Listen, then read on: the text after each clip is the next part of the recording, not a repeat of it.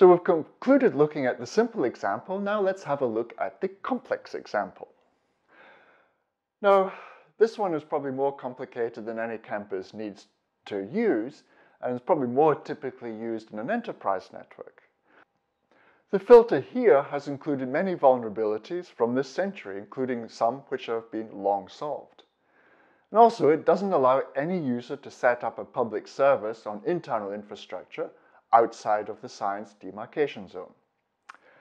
It includes all the features of the previous simple example. As I say, this is actually quite a restrictive example, contrary to all our advice we've been giving throughout this series that campus networks are open networks. But we included it to show you some of the detailed filter configuration possibilities.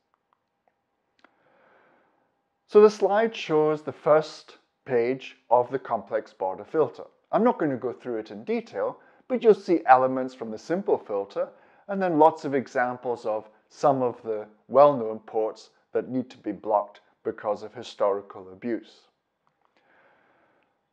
So if we jump forward to the third slide, you will see some specific entries to allow IPsec VPNs. We're going to allow all of ICMP, of course.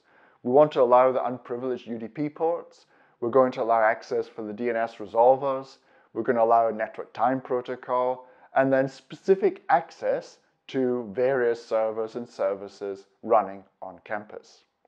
Note we also have a line that allows access to the campus jump host for admin access for the network administration.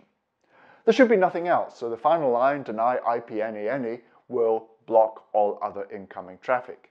If you're curious to see what's being blocked, you can put on a log as an option there, and then the router logs will be filled with all the other traffic that gets blocked. This is applied on the external interface facing the upstream provider, your NREN, and it will apply to incoming traffic. There's a similar outbound filter we've called Campus Out, which has similar elements as to what we saw in the inbound filter.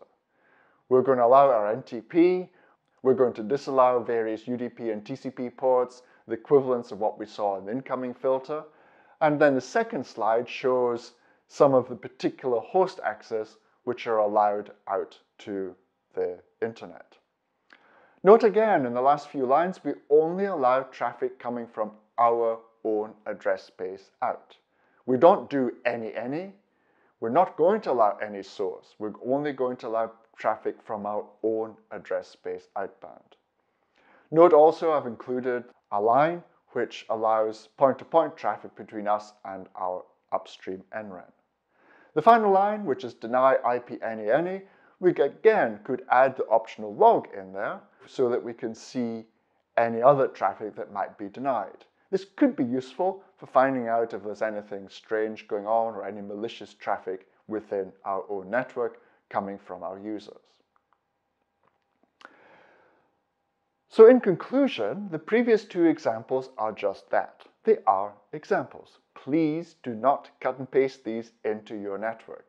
They're provided here to give you inspiration to design your own filters for your campus border router. The simple example should be enough. Modify it to suit your own needs. The complex example is actually very restrictive. It's much more enterprise than campus in style. Consider the two that we have provided and come up with border router filters that suit your own needs.